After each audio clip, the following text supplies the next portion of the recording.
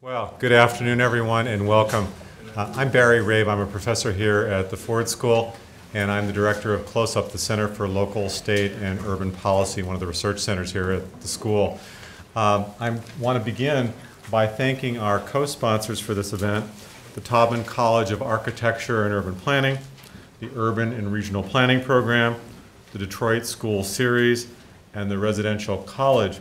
As we both reflect on the topic, the City After Abandonment, but also celebrate the publication of this book by the same title, and welcome the two co-editors as well as authors of some of the important chapters, Margaret Dewar and June Manning Thomas.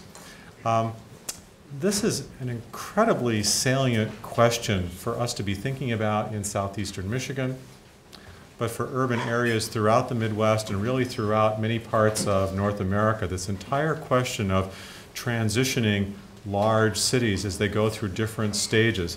And one of the things that I find really intriguing about this book, in addition to just the richness of the chapters, it divides this topic into three large sections. One, what does the city become after abandonment?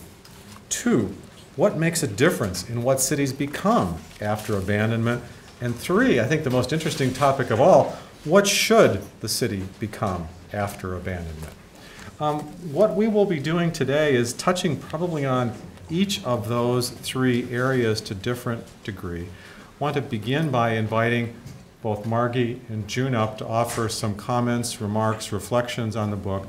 We're also absolutely delighted to be joined today by John Gallagher from the Detroit Free Press, who has written extensively on this issue, particularly as it affects the city of Detroit, and even within recent weeks, front page stories about Detroit and its evolution and land transition issues at a very, very significant point. So we are pleased yet again to have John involved in a close-up event, and he will follow Margie and June with offering reflection of his own. We will then move to audience Q&A, so hopefully, despite this large audience, which we welcome, there'll be opportunity for discussion. Would only note finally then that once we conclude, there will be a reception out in the Great Hall and indeed a book purchasing opportunity along with a book signing event. So there's much to be excited about here, but let me begin by welcoming Margie Dewar. Margie, welcome.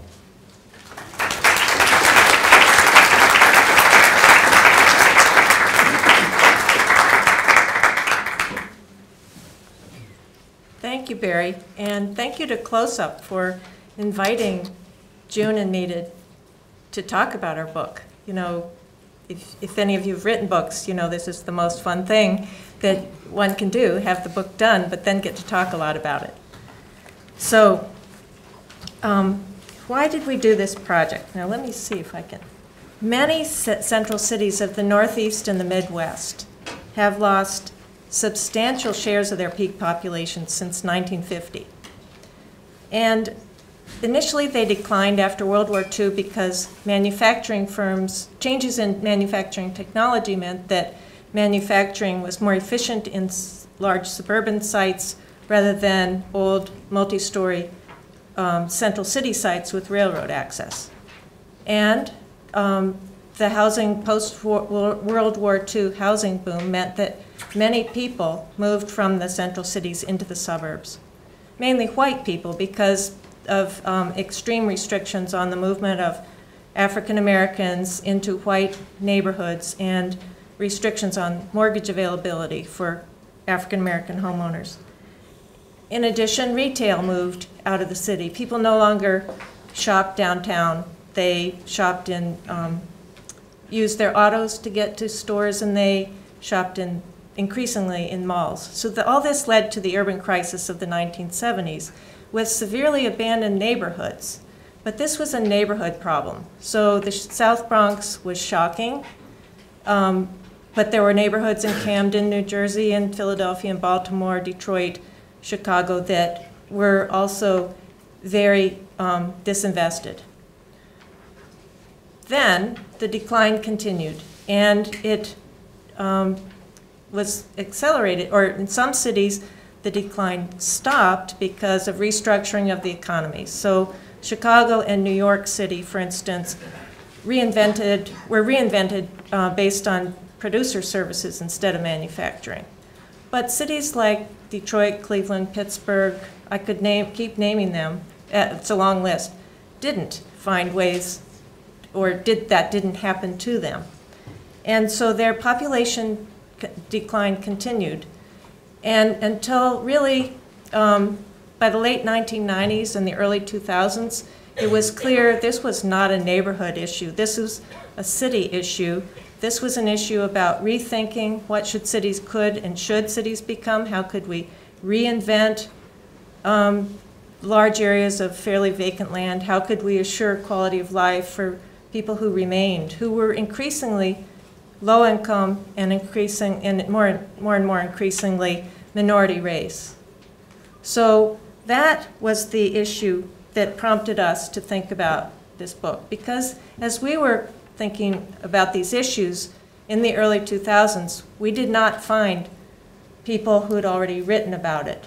And it seemed as if in policy and in city planning, most of the emphasis was still on growth and still on bringing in stadiums and convention centers and casinos and any big plant that might suggest it would come with subsidized and so forth. So urban planners traditionally, their job is guide, manage, encourage growth. But that didn't seem to be the issue that any of these cities were facing. So what should we do?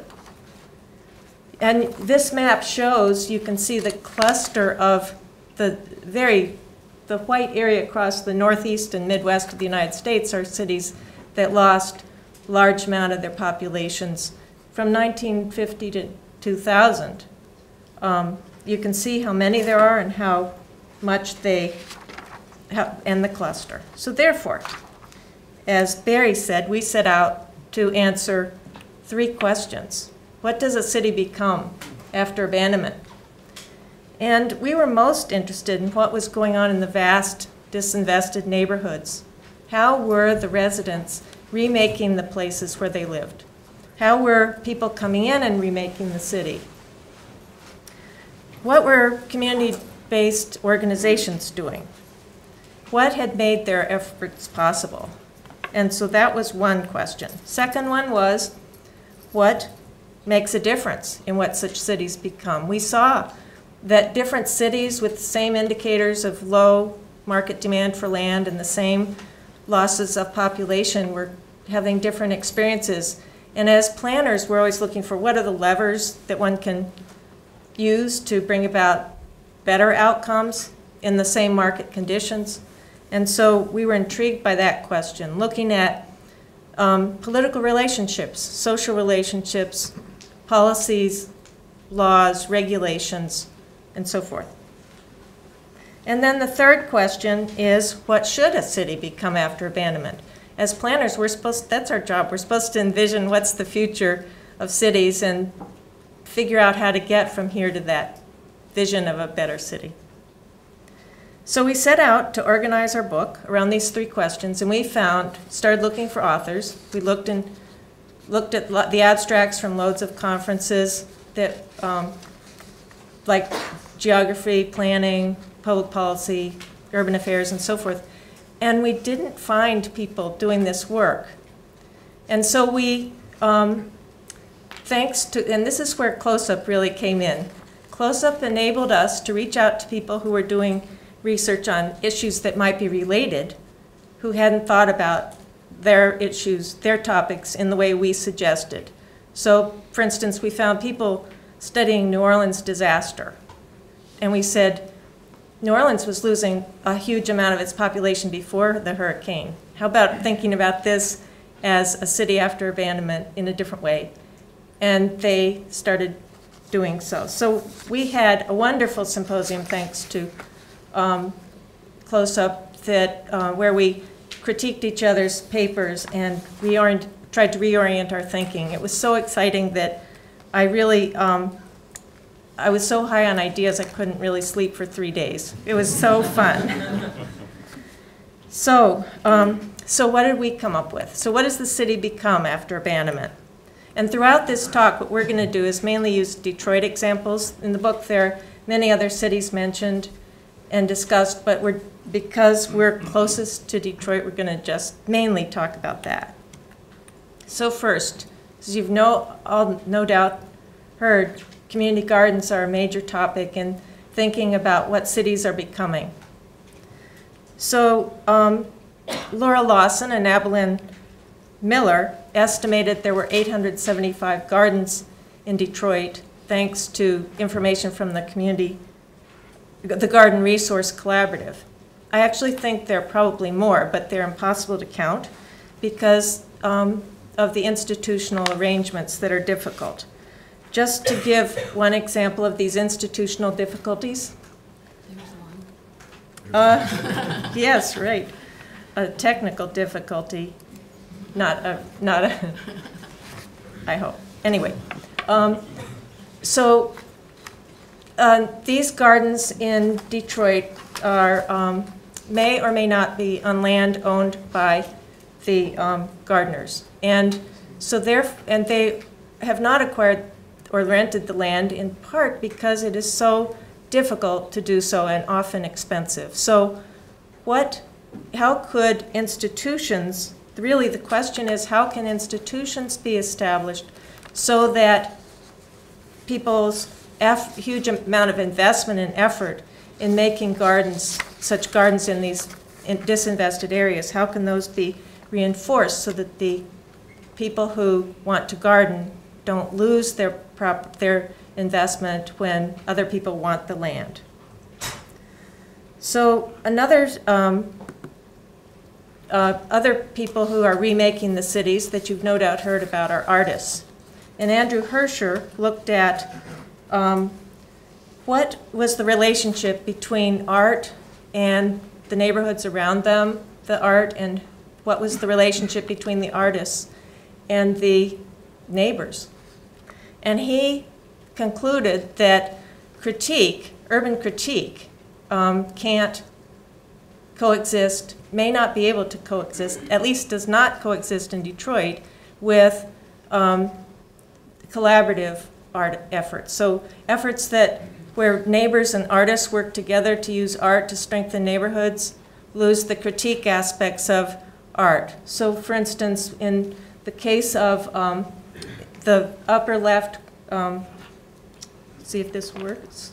In this case, that's Motor City Blightbusters' Chaz Miller Butterfly, and this is the Powerhouse. These were collaborative efforts where they did work with neighbors, but Heidelberg Project and Object Orange have been largely often the neighbors have been antagonistic about what those groups have been doing, and done without any consultation with people who lived in the area. Community-based organizations also have tried to remake the city. And Lan Dung, who's one of the chapter authors, put your hand up, looked at the effects of the low-income housing tax credit program on Detroit neighborhoods. That's a federal program whose major aim is to increase the supply of affordable housing in the country. In cities like Detroit, there's a huge supply of affordable housing, or what HUD would define as affordable housing. But the program gets used in such places to strengthen neighborhoods. And so did it. All over the city, there are community development organizations working on using this program, or they did this before the recession undermined all housing development. But so did it work? And what Land found was that the strengthening of neighborhood housing markets only happened where the low-income housing tax credit projects were accompanied by a lot of other projects as well, a lot of other efforts to strengthen neighborhoods or strengthen areas. So in this case, it was this area where there were a lot of low-income housing tax credit projects and a lot of other efforts. That's Midtown. Here, Elmwood, Lafayette Park, and urban renewal areas since the 1950s. And here, Jefferson, Chalmers, or Creekside, where also there have been loads of efforts. So you can see, though, from the dots that there were low-income housing tax credit projects scattered throughout the city. So what this shows really is that having the clusters of them is more effective in actually achieving neighborhood strengthening. So, second question, what makes a difference? Why are outcomes different in different situations? We looked at two issues that concerned what is it that a city government can or should do, or city government can do? What is the capacity of government to make changes in the future of the city that's declined so much? Youngstown's a great example of was for a long time the only city that had adopted a plan that said, we accept we're going to be smaller. We are smaller, and we're probably going to be smaller in the future. And so how did that happen when no other cities facing similar situations had been able to? So an author named Laura Schatz looked at how a governance coalition emerged made up of a new generation of city officials, some Youngstown State University leaders. Youngstown State's now one of the two biggest industries in the city, and city council members. They wanted to identify directions for more positive change, and they created a very community-engaged process, remarkably so. It won a national award for its citizen participation from the American Planning Association. The private sector business community was absent, and in large part because that is Youngstown's situation. Its private sector has largely disappeared. So is that the kind of coalition that's necessary to rethink direction, or can this be replicable, this effort be replicable elsewhere? And I think we'll see that with the fortunes of Detroit Future City, the plan that came out a couple weeks ago in Detroit, which has not been adopted as the city's plan, but that is a decline, or a plan that accepts that decline has happened. And then a second look at governance issues, or governing issues, was by Dale Thompson, raise your hand, who looked at how has targeting of resources happened in cities. As you can see from this map, targeting in Detroit hasn't meant really targeting or focusing. It's really, the target zones have covered nearly the entire city. But a moderate amount of evaluation research has shown that targeting resources, focusing more resources in certain kinds of areas than others, does lead to positive effects on those neighborhoods, because especially if they're the sort of neighborhoods that are not the worst off, but are kind of experiencing blight, and what Dale called middle neighborhoods. And the reason that the investment has such an effect is that it restores neighbors' confidence and makes them reinvest in their property. So Dale looked at Baltimore, Cleveland, and Detroit and pointed to the huge political difficulties in choosing to focus substantial resources on certain neighborhoods that weren't the most needy, and the weak institutional structure in a place like Detroit, where the CDC sector, for the Community Development Corporation sector, for instance, is not terribly strong, and where rules governing the use of different funds really make it forbid certain kinds of targeting. So with that, I'll turn this over to June to say something further.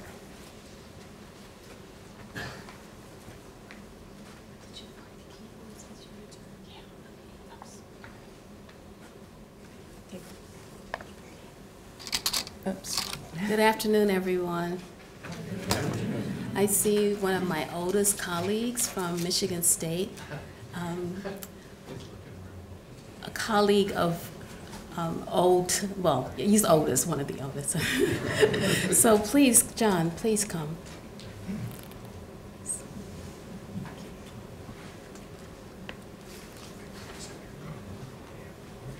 So this is John Schweitzer, and thanks to MSU people who came.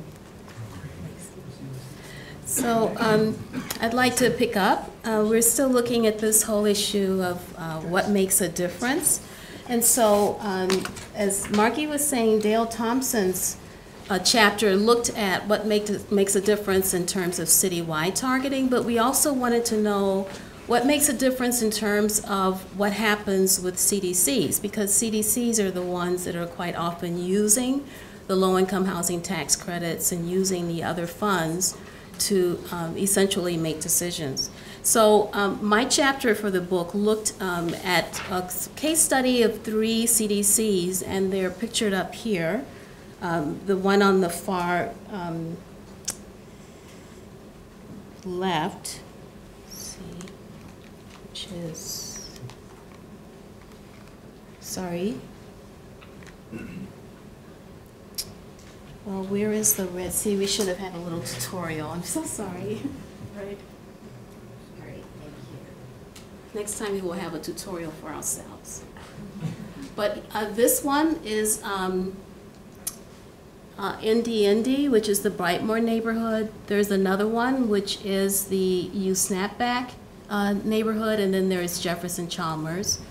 And we were looking at why are certain kinds of decisions made that seem to be counterproductive in terms of trying to make a visible difference in city neighborhoods. And in this particular case, what you see there is the pattern that CDC, the one Brightmoor, NDND, chose to construct housing for its particular neighborhood.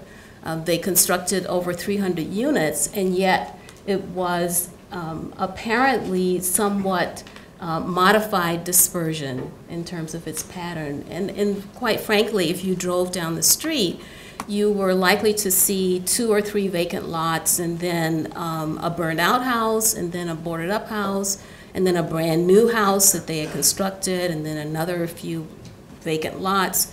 And so this particular chapter was looking at why this outcome? Why are they essentially apparently building housing in a way that doesn't seem to make a difference for a neighborhood? In that particular case, what we found was that there were very good reasons. One was the market was essentially disappearing from under their efforts. And so as they tried to build, more and more units were being abandoned. That's one problem.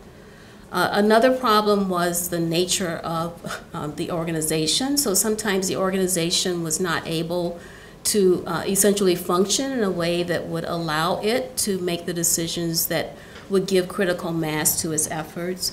And in some cases, it was a matter of policy. So one of the policies, for example, for the city of Detroit was that you essentially, because of the zoning ordinance, you had to have a certain lot width. You couldn't use the old 25-foot lot width. You had to have a larger lot. And so these organizations, in order to assemble appropriate land, were acquiring something like 130 lots in order to build 50 houses. So they were moving around from place to place to try to find enough land to build that amount of housing. So we found examples like that were showing that it wasn't just that that CDCs didn't understand targeting or didn't understand the need for critical mass, but that there were some institutional barriers that were keeping them from doing so. In contrast, one of the other organizations, U Snapback, had favorable demographic attributes, so that, for example, it had a mostly vacant portion of its area that it could use to amass housing.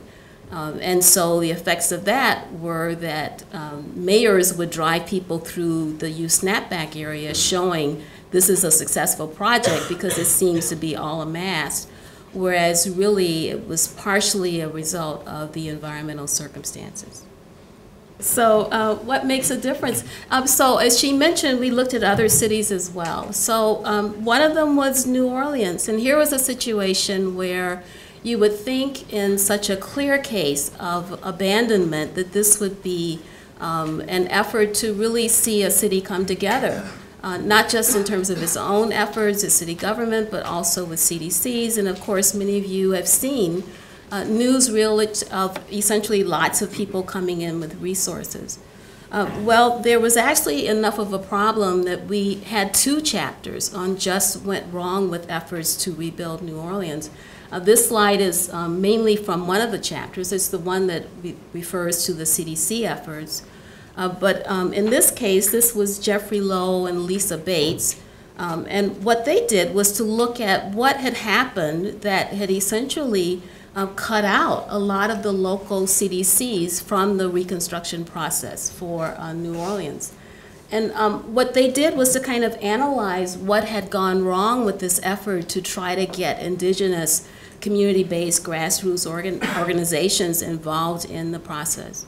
And what they discovered was that even before Katrina had hit, the community development system was so weak that by the time the hurricane hit, they already had something like 10,000 vacant housing units, and they had CDCs, or community development corporations, that were building something like 2 houses a year. So they were already fairly weak, nascent organizations, and not only that, but resources for those organizations had gradually been taken away year by year, so they were even in worse shape in 2005 than they had been in 2000. So then what happened, very interesting story these authors weave of, again, this big crisis of Katrina, this great debate in terms of should we rebuild all of the city. Of course, the low-lying areas were the areas where the poorest people lived, racial minorities lived. The higher areas were the areas the middle class and the elite lived. And sure enough, the first plans that were coming out were suggesting that you rebuild in the higher areas. This caused a lot of difficulties. So they weave a story of what was going on with this debate. And what they suggest is that the CDCs were essentially outflanked by other organizations that came into New Orleans that had more visibility, more appeal. I almost said sex appeal. It was sex appeal. One of them was by Brad Pitt. So essentially this idea that these high-profile organizations were coming in and they got a lot of the resources, the foundations were channeling money to them, and the indigenous organizations that had been there all along struggling just could not get off the ground. So that's a very interesting story of essentially what happened to that particular initiative. We also have a fascinating story in terms of what happened in Detroit. This particular chapter was written by Margaret Dewar, and what she did was to compare just the way that we look at vacant property and why there's a difference between the usage of vacant property in Detroit compared to Cleveland. Cleveland happens to be a very good comparison for Detroit for a number of reasons, one of which is that both have lost population between 40 and 60% over the past 60 years. Both are Midwest, both are post-industrial, but they're very different terrains. And her chapter gives a really debilitating critique of what had gone on in Detroit in comparison. It's actually kind of it makes you a little sad to read this chapter, but you should read it anyway. But it's really amazing because she found different cultures and different institutional capacity between these two cities. And in Detroit, for example, the city government really did not play as strong a role in supporting the community development corporations, or the CDCs. And in part that was because of the way city government was structured. At that time, Cleveland had had a ward-based system for some time. Detroit, as many of you know, only recently adopted a ward-based system that's going to be put in place with the next election. So there really was no sense of ownership by the council members for any particular neighborhoods. The mayors had very different concerns in terms of whether or not they saw the development of community development as an important kind of initiative. So that was one problem. Then you had institutions that had existed for some time in Cleveland, such as NPI, Neighborhood Progress, which had essentially channeled a lot of foundation money to community development in that city. And working relationships, it's actually quite cozy in Cleveland. The people who work for community development organizations and people who work for the city, they socialize, they exchange jobs, they marry each other. I mean, it's really very, very nice. That's not in her chapter, but I happen to know that. It's very different in Detroit. No one accuses the community development community and the mayor's office in Detroit of being cozy. So what should cities become after abandonment? This was the last portion of our chapter, really a lot of fun to read, just different ideas about what people were thinking should happen. This was, of course, this draft was written before, as Margie mentioned, the recent plan was issued, but we were already beginning to see some of the trends that needed to be encouraged at that time. So what should cities become? One is they should become strategic about vacancy. We have a magnificent chapter by Robert Beauregard, who really gives critical thought to this whole idea of addressing vacant property through campaigns. There was at one point a national vacant property campaign, which has since been absorbed into the Center for Community Progress, which had a certain approach to the vacancy that you see in different cities around the country and the world. And they had a series of steps that they suggested you should undertake. And a lot of it, of course, built on the efforts of Genesee County, the Flint Initiative, and some of the efforts in Youngstown. And what Beauregard's chapter did was really offer a bigger view of what we should be thinking about. His idea is that we need to be sure that we don't focus so much on land and on vacancy and on how to redevelop, that we forget that there are still a lot of social needs and social issues that have to be dealt with. A lot of times, unfortunately, people, when they start talking about vacancy and redevelopment, they forget that there are people involved here. So he was saying, well, you really need to be sure that you look at social initiatives and not just land development initiatives. He also suggested that you needed to understand that local politics play a role, and we certainly have seen that. That you can't just decide you're going to clear out a certain neighborhood because it's mostly vacant. We discovered that in Detroit. That there are people that will still live there that will oppose that kind of initiative, and that was foreseen by Beauregard in his thinking exercise about how should we think about these cities. What else should cities become? We have another pair of authors who essentially suggested that they should plan for sustainability, that just because they have vacancy and abandonment doesn't mean that they shouldn't attend to issues such as sustainability. So the authors of this particular chapter looked at plans for sustainability by picking out those cities which had signed on as part of an environmental initiative or had created some sort of sustainability plan, and picked out 4 of those cities and did a very nice content analysis of what were these cities that had lost population, what were they thinking about in terms of sustainability. One of the conclusions of this particular chapter was that they were doing a great job in terms of thinking about environmental sustainability and business and economic development, but somewhat of a less successful job in terms of thinking about social equity, which is unfortunate because those are the cities, of course, where social equity is still a major dilemma. What should cities become? We also have a chapter by Brent Ryan, who is a designer, urban designer, and is at MIT, and has also published another book, Design After Decline, that kind of is a bigger version. If you don't want to buy that whole book, then you can read this chapter because it summarizes that whole book. But essentially what he looked at was, okay, so what do we need in terms of design? What are some of the ways we should think about urban design? And what he suggested was one way we should think about it is to think about consolidation. So this particular image on the left is sort of, he claims that this is not Detroit, but look at that. I mean, really. I mean, it's sort of like, really? You know, but anyway, so he says it's a generic city, but you know, so anyway. So here you see on the left is typically what happens is you have this dense portion in the middle, and then you have these other little developments that are popping up, many of them by nonprofits.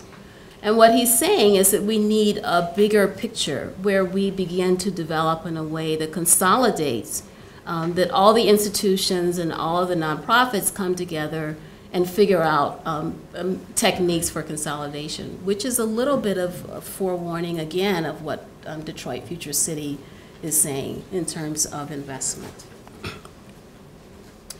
And then what should cities become in terms of lessons that we've learned this far? The last chapter is a really quite extraordinary, it's combination interview reflection by people that have worked in practice in Youngstown and Flint, talking with Margie Dewar. And the three of them are the authors of the chapter, and they've come up with what did we learn from Youngstown, what did we learn from Flint? And I thought the lessons for that were so good that I actually listed them.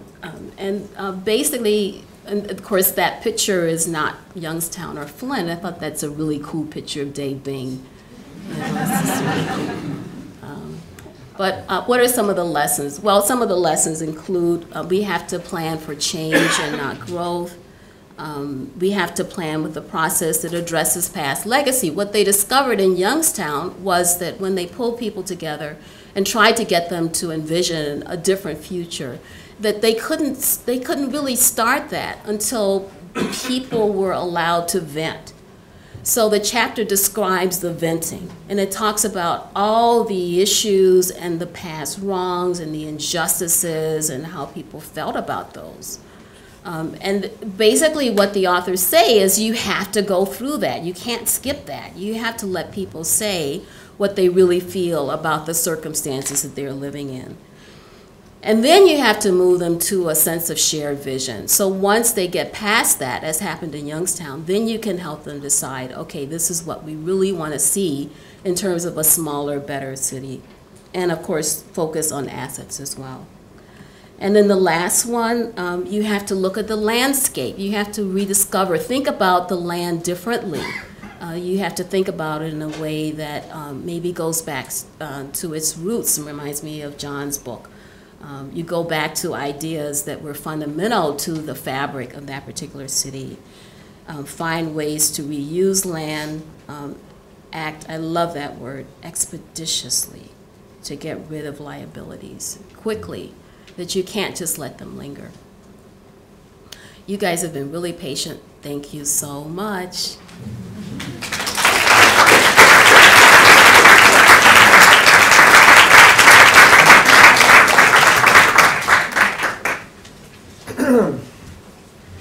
All right, well, thank you. First, I'd like to congratulate June and Margie on their book. Margie mentioned one of the great thrills of being an author is to have the book done and you can talk about it. An even greater one is to be able to autograph books that people are buying. So after this, go out and buy their book. It's right outside. I'd like to make three comments on this whole situation. The first is by now, city governments in Detroit and all these post-industrial cities, city governments themselves are almost incapable of providing the leadership that we need to address these problems. It's not that city governments are willfully resistant, it's simply that they're so broke at this point that there's not enough money to do very much. I know we have some city officials or former city officials here from Detroit who have spent many, many hours, months, years devoted to the city of Detroit, and there are dedicated public servants in all of these cities. But the fact is, there's just no money left in the till. If you look at the property tax base in all of these cities, so much of it has been moved to the suburbs that there's just not enough left to fund municipal services by city government as we would expect that to happen even just in Tri-County Detroit, Wayne, Oakland, Macomb, Detroit, more than 90% of the tax base is now in suburbia. Less than 10% is in the city of Detroit. So there's clearly just not enough to fund municipal services as we would like to see them. And now the city, over the years, has gone to heroic measures to try to adjust to this. In 1970 or so, there were about 30,000 municipal employees at the city of Detroit. Now there's probably 10,000. That number goes down all the time. We have that, and I live in the city of Detroit. We have the highest property tax rates in the state, the highest city income tax rates in the state. We are absolutely dependent on the casino tax money that comes in. We have special fees for garbage pickup and that sort of thing. And the city borrows very, very heavily, and we still can't pay the bills, and the city's still on the brink of bankruptcy, and there's problems with streetlights. A huge number of streetlights don't work, and the fire stations are not staffed adequately, and all these things. And this is mirrored by what happens to a greater or lesser extent in all the cities, New Orleans, Cleveland, Buffalo, the smaller cities like Camden and Flint and Bethlehem, Pennsylvania. So municipal government is not going to provide the answer, and we do have a question of what should municipal government be doing then? What is its core responsibility? Is it simply public safety, or does it go beyond that? And we're sort of debating that right now. The second point is that even as the capacity of municipal governments to deal with these problems has gone down, other groups have stepped up and increased their capacity to deal with these issues. And so I think the leadership on this whole, reimagining what cities should be comes from three areas: the foundation community, the university, and the neighborhood groups, the CDCs, the Community Development Corps. The foundation communities like Kresge, but also Community Foundation and so on, Mott, Ford, Knight Foundation, are not only writing bigger checks, which they are, but they're also involving their people in day-to-day decisions in this whole question of reinventing cities. So that at the Detroit Future City planning process, which was just published their report, excuse me, not only did Kresge and the other foundations write big checks to fund that, but they also had their people in there on a day-to-day basis working on this stuff. If you look at the community groups, take someone like Sue Mosey, who runs the Midtown Detroit Inc., with the successor to the old University Cultural Center Association. When Sue joined that organization 25 years ago, there were perhaps 1 or 2 paid employees. Today, she's got a staff of 20 to 25 paid employees, and they do all kinds of things. Originally, all they did is sort of do marketing, district marketing. Now they do real estate development. They're responsible for a lot of the real estate. They put together the deals that happen in the neighborhood. They do a certain amount of code enforcement, mainly by moral suasion, to try to get people to live up to what they should be doing. They do grant writing. They manage all these grants that come in from various organizations to help the city. The Live Midtown. Thank you. The Live Midtown incentive program that's managed by Sue Mosey's group. And if you look at the other groups in the city, the Warren Conner Development Coalition, Southwest Detroit Business Association, they're all doing this kind of work, all capacity building. They've all staffed up enormously. They have a lot more financial resources, much greater skill sets, and they're all taking over what amounts to municipal governance by another name. One of the chapters in the books talks about the difference, maybe it's Dale's, I'm not sure, but the difference between governing and governance. And governing implies that it's happening through city government itself, and governance implies that there's this much more messy process where all kinds of groups are involved in providing leadership. And that's what we're seeing in Detroit and other cities. This was really brought home to me when I visited Cleveland, and I spoke with the people at Cleveland Circle Inc., which is the CDC that manages the area that's the equivalent of the Midtown area in Detroit. And as the director drove me around, he pointed out that the city streets, which are the responsibility of the city of Cleveland, were pitted and rutted and potholed and all that, but everything beyond the curbs, which was the responsibility of his group, were pristine because they had their own funding source from the universities and cultural centers. And the signage, the lawns, everything looked great. And so you have a sort of a dysfunctional city, but a very, very professional and up-to-date community group that's really, taking care of the public realm. We've also done this in a different way in Detroit. We've taken chunks of city government away and sent them either upstream to regional groups or downstream to single-purpose neighborhood groups. So, for example, transit, which has been dysfunctional in Detroit for decades, is about to be sent upstream to a regional transit authority, which is now in the process of being formed. And things like the Cobo Convention Center, which was sent to a nonprofit authority in 2009, and Eastern Market, which went to its own authority in 2006. And the Riverwalk and Campus Marshes are being built by private quasi-public conservancies. All these things are happening and doing really, really well because we got them sort of away from municipal government and into the hands of people who could handle them.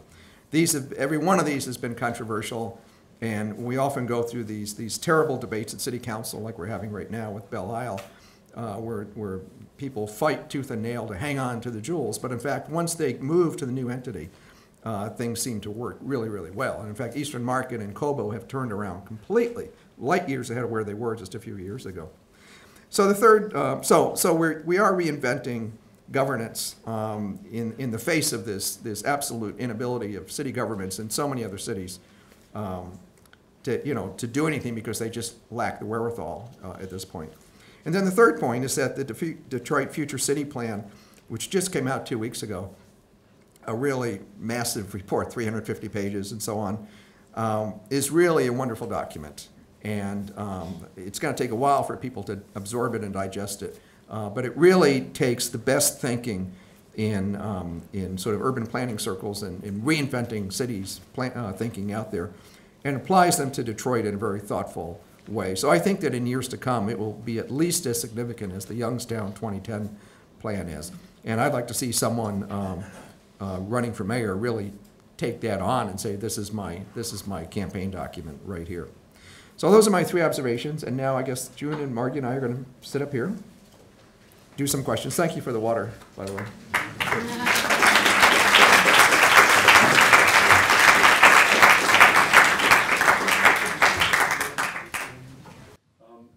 Three things. One, it was touched upon but skirted around, and that is that these cities all exist in regions. And these cities have limitations in the sense that the political structures are bounded by physical boundaries, and yet, as was pointed out, if 90% of the tax base is in the region but not in the city, solutions that don't deal with the regional aspect of any of these cities is critical. The second is that a lot of what I'm hearing is market reliance. It's talking about market failures or programs to work through markets, and those have, there's a whole body of literature that speaks to the problems of that, not the least of which in a city like Detroit, which, it's 138 square miles and it's got a third of the population it had a long time ago, so that, getting market-generated solutions. And then the third dimension that seemed to be missing is the degree to which or role of citizen input in terms of some of these plans and programs. Those people who are around Detroit know that there's, if nothing else, that whole more than kerfuffle around relocating people to form concentration. People felt isolated or left out of the discussion, and there is sort of a wisdom that you don't ask the homeless where to build low-income housing, and they're the ones most affected. So I think those three things are missing, at least from the presentation. They may well be in the other articles, but I think that they're critical constraints as we start envisioning or visioning a city, even as it embraces its smallness, if you will. So those are questions/comments.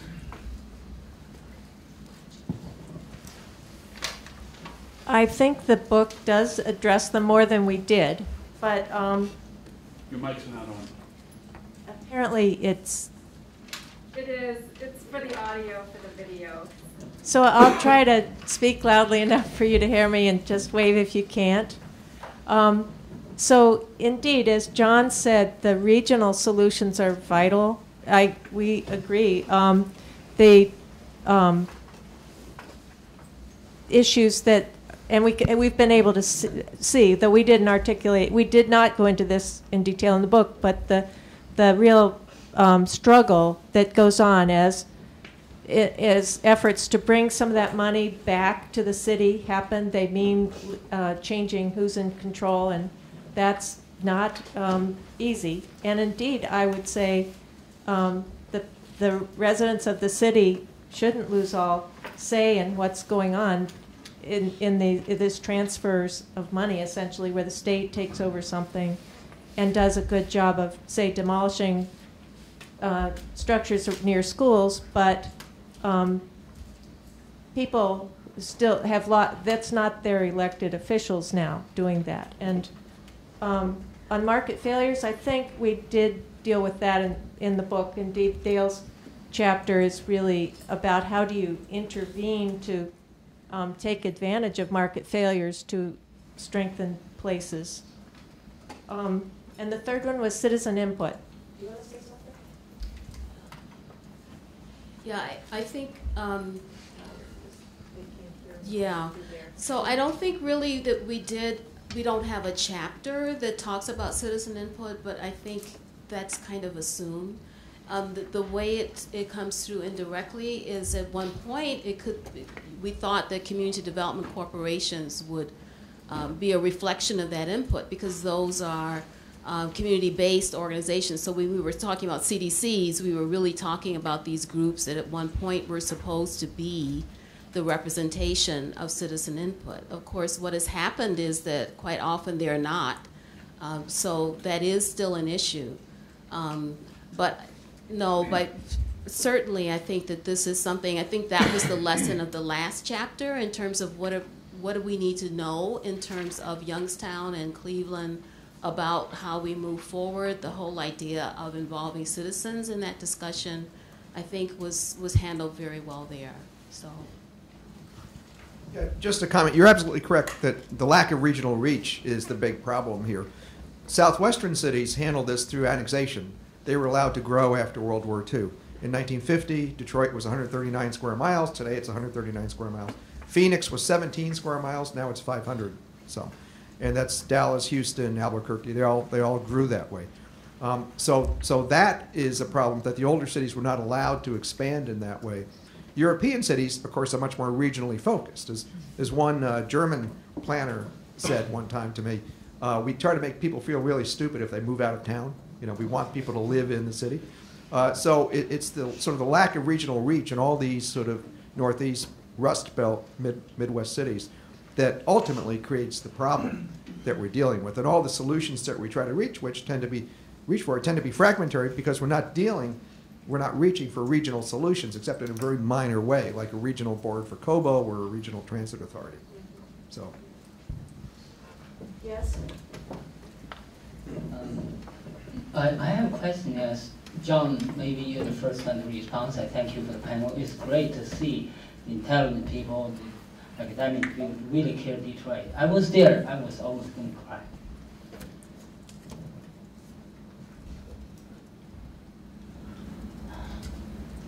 You say the garden is trash. The community really want to wake up, but somehow it doesn't work. In your book, you mentioned about the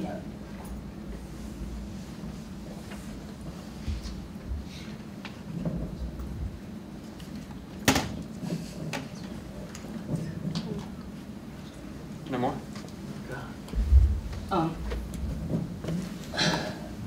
the history will repeat. No one mentioned about how San Francisco recovered, because one man played a very important role. His name is A.P. Giannini. That's why Bank of America created. He initiated micro loan that time, right after earthquake and the Great Depression. That is city compared with Detroit. Right now, we have three important people. You talk about Dan Gilbert. You talk about Manny Rodney. You talk about another person, Penske. Those are the important figures. Then we have CBCs. I see trash, not garlic, wheat. But in the meantime, I see some risk takers. My question as the panel is that, who are really important movers and shakers we rely on? Before we talk too much detail. There's a Golden Gate Bridge. There's another bridge was dominated by one man, but was defeated by the people. We're going to build a new bridge, but there's still fighting going on. How we can solve the problem, say what, but who are the movers and shakers, or we have cluster of creativities? Well, I think if Maddie Maroon is the one of the three, we're in trouble. And I'm sorry to speak in that way, but I think, basically his concern is the Ambassador Bridge and his own company, and I don't see that really is a, but Dan Gilbert is another person. I think what he's doing in terms of buying up, I think is now 13 buildings downtown. 15 is very interesting, and we'll see. We're still watching. The story is still evolving, so we'll see what happens. I think the movers and shakers in terms of Detroit are different. The way those of you in political science or policy would think of this in terms of regime theory, we've had a very weak regime in Detroit. So you would think that a city such as Detroit that had the auto industry, you would have seen a very strong growth coalition that was consistent over 50, 100 years. Whereas in Detroit, the auto headquarters were either not in the center of the city or leaving as fast as they could. So Henry Ford developed Dearborn instead of Detroit. So there's been a long, long history of disinvestment.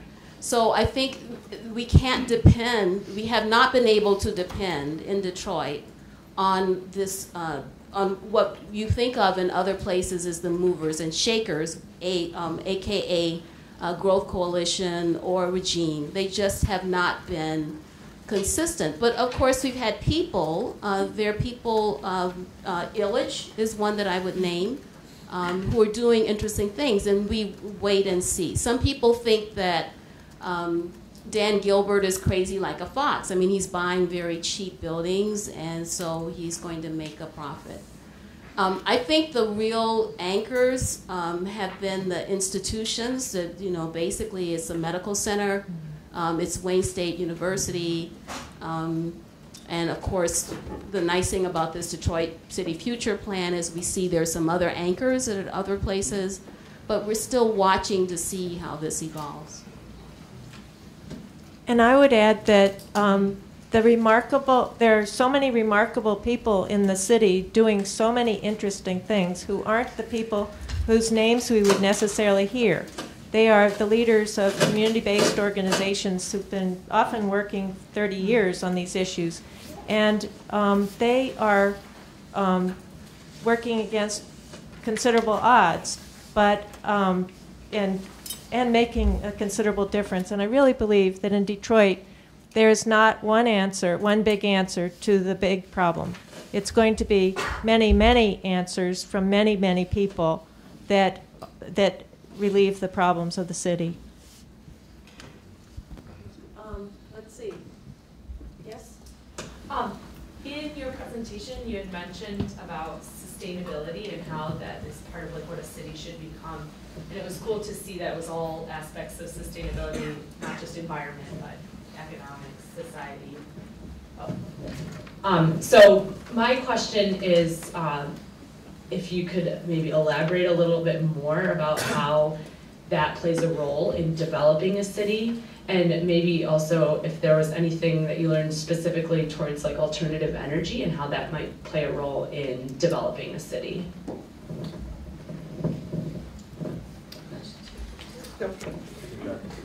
Well, we're talking about doing a lot of these things right now, mostly talking. Most of them haven't happened yet.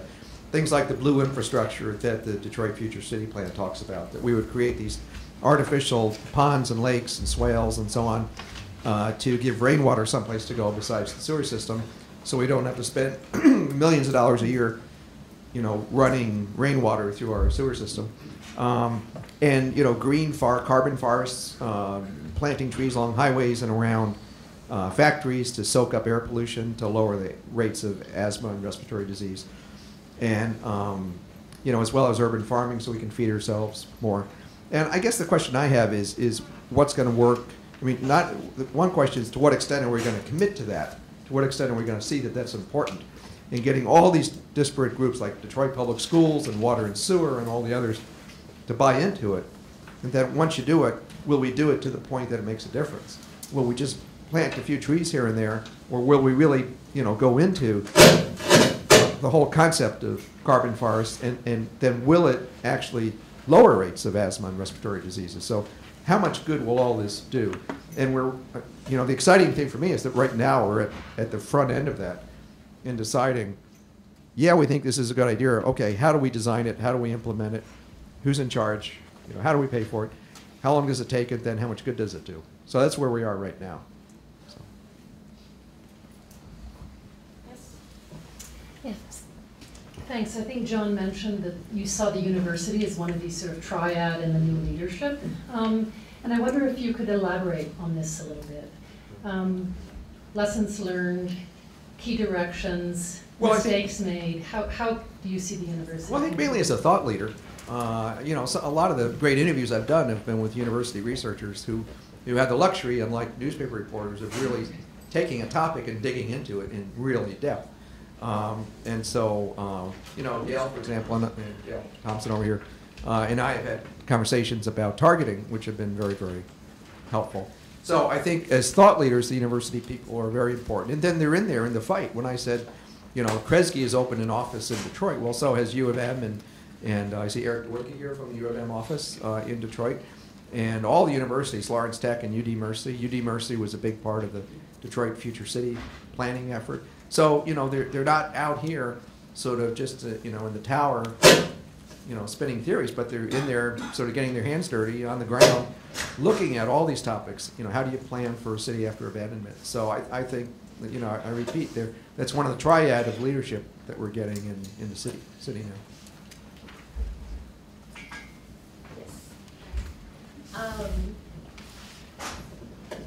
Hi, thanks so much for this.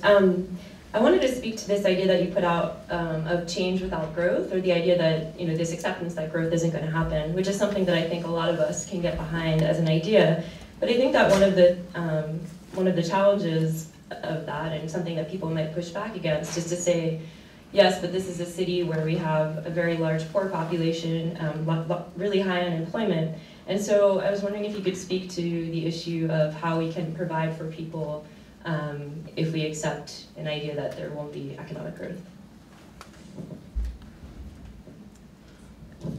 I don't think we meant to accept that there won't be economic growth. There really has to be some growth in jobs and access to jobs, and improvements in education to enable people to find better jobs and so forth. And that's really, really important, because the city has lost it really has lost well over 90% of its manufacturing jobs and its retail jobs. There's very few jobs left in the city in relation to the population. It does not have its share of regional jobs at all. And so, and Detroit Future, I think, said 40% of 30% of people who live in Detroit actually work in Detroit. So that's really important. It also, but it doesn't mean you go after a big subsidy for a plant. It doesn't mean you put a huge amount of your community development block grant dollars into a new company or something. It really means that you think about how can people be connected with jobs that exist, and how can more jobs be created in many small ways.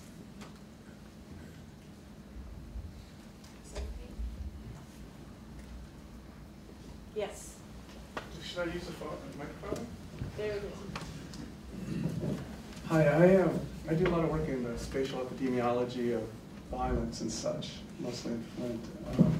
I have a kind of spatial sensibility that I bring to these things. But, you know, I'm thinking, what I wanted to also ask you guys about, because I see we work closely in Flint. We have a Center for Disease Control Youth Violence Prevention grant. And that place is, it's as if a meteor strike had hit, right? I mean, you know, the GM plant was lifted out, and economically that place was essentially shot in the head. So that's what happened to Europe after World War II, and there was the Marshall Plan. It was a very large-scale thing.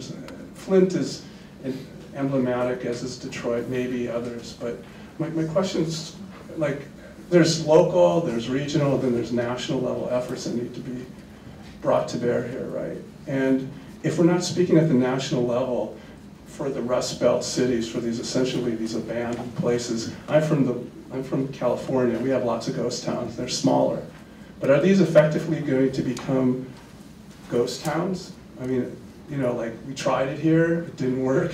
Everyone needs to leave now. Similarly, I'm doing multi-city comparisons of crime and such. New Orleans, as soon as people could, they left. One of the dirty secrets about that is there's a lot of really poor people there who needed to leave, and they couldn't until the FEMA funds came through, as badly distributed and all the other issues that occurred there. Is that something that we have to start thinking a little more proactively about? I'm just brainstorming. I don't have an answer, but this is a truly epic, large-scale, systemic issue. And I wanted to bring that. It's almost like climate change, seriously. Anyway, thank you. Well, I think it's important to speak to the national level. I think for this particular book, we tended to focus more on the local level and the state level. I think if I personally had more faith that our voice could be heard at the national level, I would address that, but it seems as if these cities have been abandoned by national government. But I do think that what we should look at is maybe, and I can perfectly relate to what you're saying about Flint, and we have the same feeling about much of Detroit. But what's interesting is that as we start studying these neighborhoods and smaller chunks of the city, we're seeing forms of life and resilience that are not commonly known. And I'm thinking, for example, this neighborhood Brightmoor, which we've sent several students to, we've studied in some depth. I mapped it in one of the maps, is pretty much bombed out in some ways. The center of it is bombed out. And yet it has a fairly high number of home-based businesses. They are not big. They're not a replacement for GM. But they're there. People seem to have taken over some of the economic development for themselves. Some of Margie's research has shown that what people are doing sometimes with this vacant land is creative stuff. I mean, essentially reusing it to create homesteads instead of their formerly narrow lots. This Brightmoor area, as far as we can tell, is the one in Detroit with the densest level of community organizations. I mean, it has like 38 or 40 in the Brightmoor Alliance. So I think one of the things that the research has shown me is that we can't necessarily generalize about what we see as decay and decline from the mega perspective. When you look on the ground, sometimes people are making amazing adjustments. Now, that's not to say that they should be doing, that we should let that stand, that we should depend on that. There are still things that we should do as a society. We shouldn't make people depend on those kinds of things like hairdressing in their kitchen or something like that. But let's at least acknowledge that some of that exists. That's my... Sure. In terms of are these cities going to disappear, all these cities occupy really strategic points. Obviously, New Orleans, Pittsburgh, Detroit, and those will still be there. Their reason for being will still be there, past the current thing. And so, even before the auto industry, Detroit had 300,000 people. So these cities will still be here. What they become, of course, is the question. In terms of spatial aspects of violence. There's a paper that came out a year or two ago in Philadelphia about the Philadelphia green vacant lot gun violence. You know that one, I guess. Okay, good. I think it is striking that in the presidential election there was no mention of an urban policy, really, and it's so indeed it's getting these cities are getting little to no attention. Also, what people who go to these meetings say, the meetings in HUD, for instance, say, is that the HUD officials are really still talking to growing cities and the areas of growing cities that need some support, and not thinking about what about the cities where there isn't going to be there aren't prospects for new development. Yes, back there, or Bonnie wants something. Okay, over there.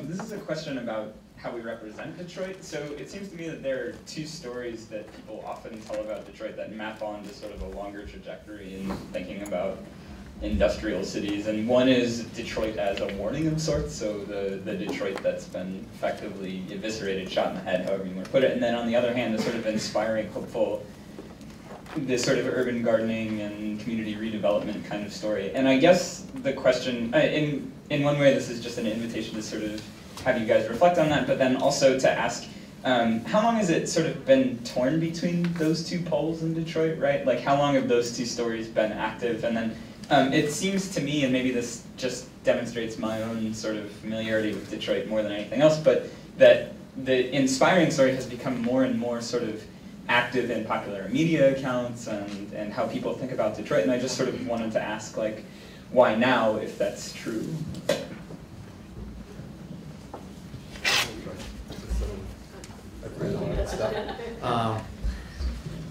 Well, I think in the last few years, these two stories, I mean, the depressing story about Detroit's over, it's done, it's dead, that's been around for a long time. The more hopeful story is been emerging for maybe about 10 years or less. And I think it tracks some of the efforts that have been emerging. Most of the community gardens in Detroit are less than 10 years old. Most are less than 5 years old. Earthworks, for example, probably the best one, is only about 10 or 12 years old. So one reason is that the media is looking at what's been happening. You know, the big celebration of downtown Detroit since Dan Gilbert moved down 2 years ago. So a lot of interesting stuff is happening, and we're covering that. I think there's also, even though people say the media is always looking for bad news, the media is desperate to report good news. Let me tell you, people would much rather buy a paper with good news than bad news in it.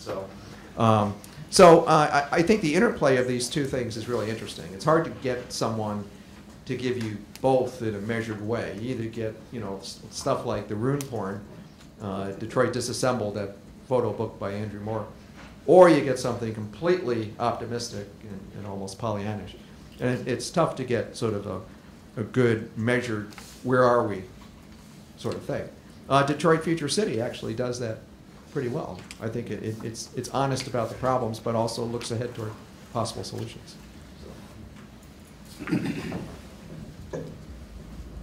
Way back. Okay, this is the final question. Hello.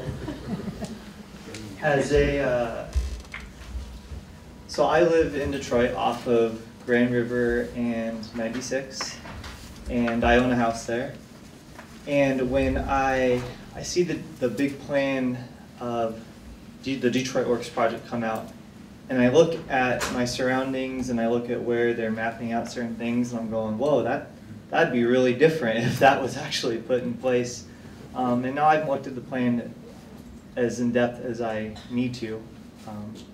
But I'm just wondering, as a citizen living in an area where, according to the plan, my house maybe shouldn't be there, or as an urban planner that is truly wants the best for the public, how do I engage with the larger plan? How do I engage with the city? How do I be a citizen there and do that responsibly and work with the government, not against, but also do my part. So the planners for Detroit Future City say, I've heard them say this several times, we were looking at this from 30,000 to 50,000 feet up. And a lot of the areas where they've said, here's the future for this area are actually very diverse. They shouldn't be all the same in the future. And so there's a lot of work to do to get down to the ground on what should happen. And do you know about the LEAP plan, the Lower East Side Action Plan? They have actually done a lot to look in a very fine-grained way about what could the future of their area be.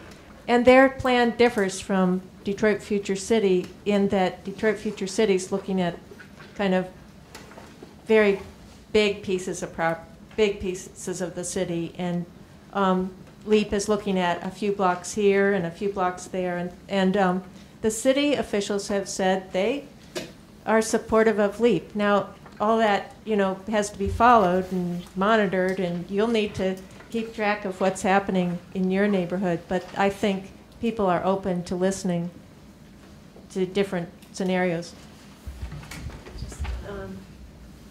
Yeah, and also, of course, Detroit Future City is not a formally adopted plan anyway. I mean, it's a framework. It's a strategic framework. And the history of planning in Detroit is that some stuff gets put out there that's adopted, and some stuff never does. So I don't think you should sell your house tomorrow. Thank you, everyone.